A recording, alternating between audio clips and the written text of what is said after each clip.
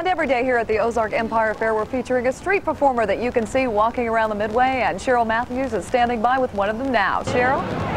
Amy, we are right here in the middle of the Midway where there's a lot of fun going on, a lot of games and exhibits, and there's so many things going on all over the fair, but there's one exhibit that is here every year that roams all over the fairgrounds, and that's the street performers.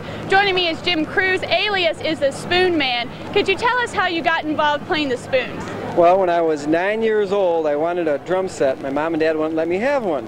So I saw my grandfather play the spoons for me one day, so I got the idea from my grandpa. Went to the kitchen drawer, pulled out a pair of spoons, and they became my imaginary drum set that I never got.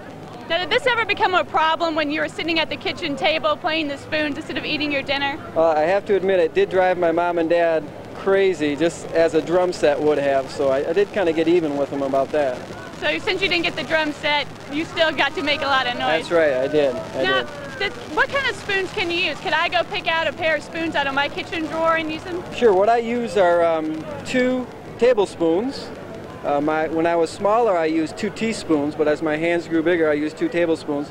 These are regular, ordinary household tablespoons with some tape wrapped around the handle. There's nothing special about them. Okay, let's see what you got. I think you're going to use me as a demonstration here too, aren't you? That's correct. Okay. All right.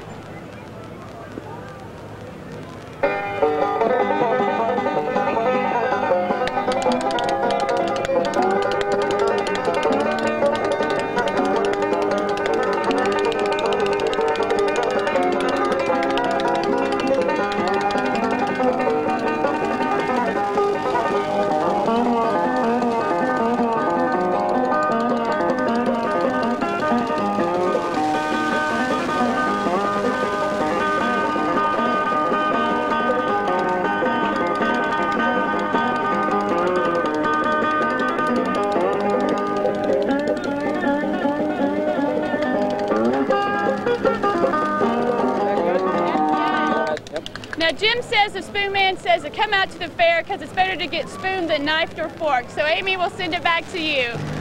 Hey, a slogan to live by. Thanks, Cheryl.